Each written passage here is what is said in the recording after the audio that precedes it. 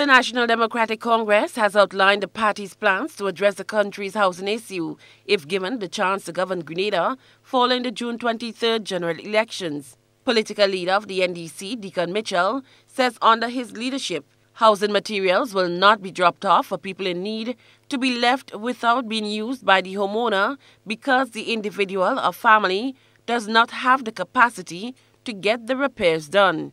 He said instead people will be assisted with home repairs, especially the elderly and disabled. Starting with the homes of our retirees, the homes of our senior citizens, and the homes of our disadvantaged persons, particularly persons who may be physically or mentally challenged. The next category of persons will then be particularly single mothers who are raising children on their own. The NDC Mitchell said their priority will be increasing and improving the housing stock. We are aiming to construct 2,500 homes. The homes will be made available for sale. The price ranges will vary depending on the size of the houses. The plans for the houses will be designed in such a way that they can be scaled up. He said the NDC plan is to ensure that in the case of new houses constructed, there will be supporting facilities and amenities to create a proper village. But ensuring that there are things like playgrounds for our children.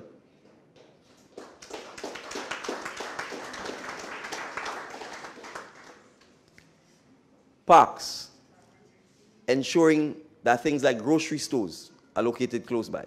Ensuring that even simple things like if you need a post office, that those things are located within the communities. Ensuring that if there is a preschool is required, that a preschool is located within the community. Ensuring that things like basketball courts, tennis courts, community centers are made part of the communities. The New National Party has also been speaking about its plans to address the housing issue that has been plaguing Grenadians for years.